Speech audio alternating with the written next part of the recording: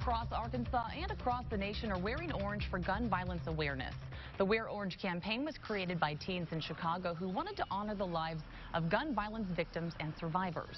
Here in Little Rock, the group Moms Demand Action hosted a Wear Orange picnic at Dunbar Gardens. Their message, no more.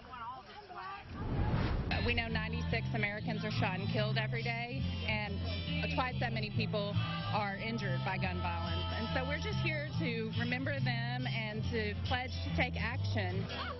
You may also notice the Arkansas River bridges turning orange tonight in solidarity. More than 500 groups nationwide are taking part in this weekend's movement.